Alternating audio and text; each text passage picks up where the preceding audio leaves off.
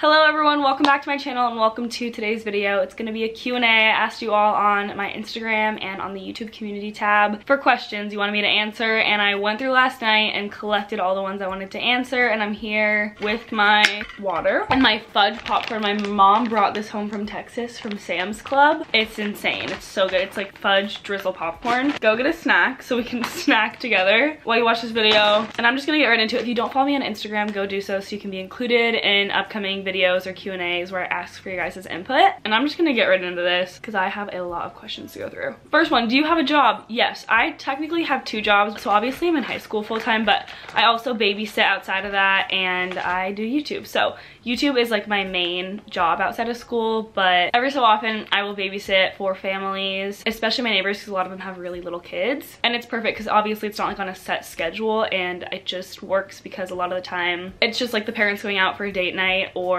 the nanny will be out of town, things like that, and I can just help out. What do you want to do after college? Great question. I still don't have this fully figured out, but I'm pretty sure I want to study marketing or psychology. One day down the road, of course, I really want to have a family of my own, but directly out of college, I have no idea.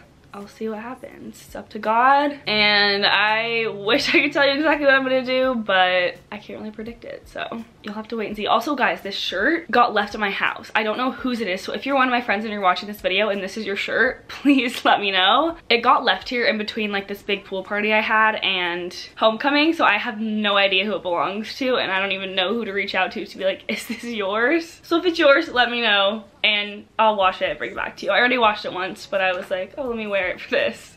So please let me know. Do you plan on dating again sometime soon? Good question. If you are not, okay, there's a lot of new subscribers, so this is awkward, but I feel like I have to give you guys background. I dated someone for almost 4 months. It ended like, what is it, gosh, almost 3 months ago. I obviously can't like plan dating people. It's a weird thing right now because I'm gonna go away to college in like 2 years, so I don't know if I want to get in a relationship right now. But obviously if the timing seemed right and the person seemed right, I would not reject anything, but I'm also not planning anything because I don't want to force something that isn't right or isn't like good timing, if that makes sense. And surrounding this topic, lots of questions. New man, question mark. There was a lot of those, so I got nothing, guys. I'm a single Pringle. Relationship advice: don't date the potential of somebody. Unfortunately, a lot of times people don't change. It's harder to say now because like I'm at a young age, everyone around me is young, and we still have a lot of like learning and growing and developing to do. But when you date the potential of somebody, you're kind of setting yourself up for failure. This is what sums it up. My mom once told me you're never a rehabilitation center for anyone, so know your worth, don't settle for anything less than you deserve, and I guess that's the premise of it. My mom has given me the most amazing relationship advice because she's always just instilled in me what it means to be a strong woman and to not settle for less than you deserve. I've only been in one relationship, so I can't really speak on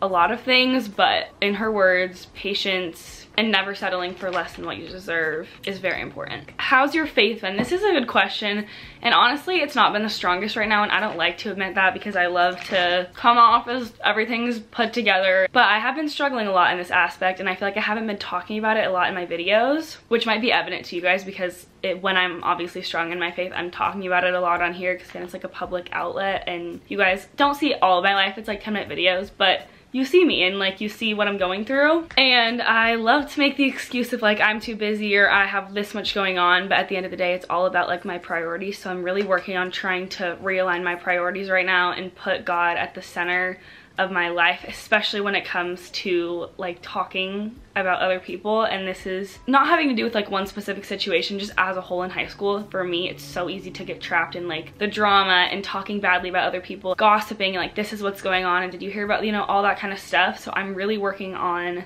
keeping my mouth shut in a lot of situations when like my opinion is not needed or negativity is like not necessary, and trying to uplift other people in the way that I talk about them and just not gossip in general. It's really hard for me because I love to analyze all of the things going on. I love to be in the know, but that's not how God designed our relationships to be, and I feel like that has been a big stumbling block in my faith. I still am doing pretty well on like doing a devotion every night. I'm currently in the middle of reading this book. It's called The Ruthless Elimination of Hurry, and it's faith-based. It has so much good valuable content in it, and that's helping me a lot. Obviously I try to pray every day, but it's not easy, and if you're struggling, you're You're not alone. Everybody has something they're working on, and for me right now, I'm really trying to like reel things back in my life to where God is really at the forefront of everything I do. Like obviously it's a big part of my life, but I feel like I've strayed away ever since the beginning of the school year because obviously things started to speed up and I'm working on it. How do you know if a guy is losing interest in you?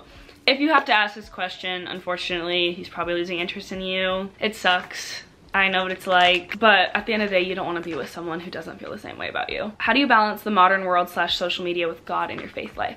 This is a good question. It kind of ties back into what I was saying before, like the modern world, especially in high school. Everybody wants to know what's going on with everybody else, myself included. But I really try to just remember that God's plan is so much greater than any plan that I could ever have. And I just know, like I have this caption ready for whenever I have an Instagram picture to post because I was thinking about it the other day. It says in quotes, "Look what God has done." This phrase popped in my mind when I was driving home from school on Friday listening to the song in the second photo. This was last Friday. I said it struck me and made me realize the amount of answered prayers I was obliviously living in. So many things I take for granted every day and so many things I regret fearing over for lack of trust in God and his perfect plan. It's always better than my own. And it really is. Like if I just look in the past at things that have happened in my life, I just wish I would have trusted God and been like, he has it under control instead of worrying about the dumbest little things. I'm stubborn and I like things to be done my way and the way that I want them to be done. And when that doesn't happen, obviously I get upset, the natural cycle of that. But I have to keep reminding myself that God's plan's always better than my own plan and living according to his will is worth it in every circumstance. What classes are you currently taking at school? I'm taking 5 classes. No, 6. Wait, 7 actually. I'm doing honors astronomy, honors pre-calculus, honors US history. I need to look at the rest. Honors American literature, Christian doctrine, which is like the religion theology class at my school, Spanish 3, and leadership. What is your biggest dream? I have so many dreams. I think a lot in the future and I love to think a lot in the future, but I think of all of them, my biggest dream is to be a mom and have kids and a family of my own one day. The idea of that in my head just is like the greatest, coolest thing ever. My legs are like giving out because I'm sitting on my knees. Ow, this happens every single time that I film. My legs like give out and I have to stop sitting on my knees because like these are my legs. And I'm sitting like that with my legs folded and my ankles just die out. Okay, has it been weird not having a boyfriend? I honestly, like, I don't want anyone to watch this and be like, oh, she's heartless, like she didn't give anything to the relationship, because I really did, but I don't think it was long enough for me to get used to it because that was my first relationship, like I said. So I don't think it was long enough for me to like get used to having one, if that makes any sense. What advice has helped you the most in your life? This is a good question and I feel like I could go on and on for this, but one thing that I saw that I have thought about a lot is something along the lines of like, if it won't matter in 5 years, don't spend more than 5 minutes worrying about it. And that has helped me think really logically with a lot of things and be like, oh, I'm overthinking this, it's really not that big of a deal, and it helps me make decisions easier. And it really is true. Like there's no need to worry about something if it's super little and won't have that big of an impact. What's your perspective on modesty? Also, I love your content. Thank you so much. I think modesty is obviously has to do with what you wear on the outside and your clothing, but it's also more of a heart posture. Like I know if I'm dressing a certain way and I want to look good for like a guy, or if I want to go take Instagram pictures that are like giving off a certain vibe, you guys know what I mean. You know why you're dressing for something, and I feel like a lot of it has to do with your intentions, because if you're taking Instagram pictures for like the validation of others to like compliment your body, or for a guy, that's not the right guy for you if somebody just cares about your body. Also, you're gonna attract what you put out there, if you know what I mean. This is a very controversial topic, but that's what I would say. Are you in any clubs, or what are your extracurriculars? Yes, I am in 3 clubs. We actually just had Club Rush at my school, so I'm in 3 clubs. I'm doing sideline cheer, as a lot of you guys know. I'm in NHS, which is National Honor Society, and I'm the vice president for my class. So I got a lot going on, but I love it. Did you finish all the books you bought at Barnes & Noble? No, guys, I'm so bad at this.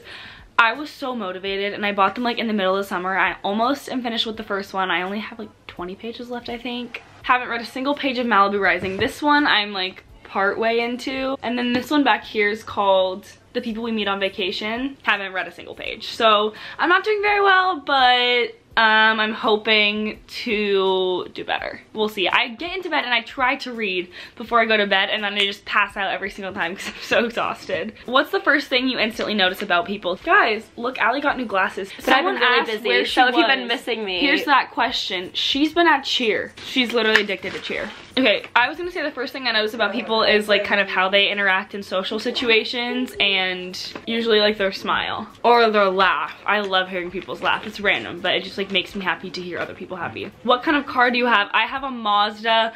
Margot the Mazda is like my pride and joy. I bought her all on my own, thanks to you guys and all of your support. I just know the day I get rid of that car will be a devastating day because I got it right after I got my license, and there's just so many memories are attached to that vehicle. Next one, does Allie have a job? Yes, she does. She coaches the little younger teams at her cheer gym, and that's what she does. So that's why she's always gone at cheer, because sometimes she's working. Can you show us your dog? Yeah, she was just here and then I kicked her out. The people want to see Reba. People want to see Hammy?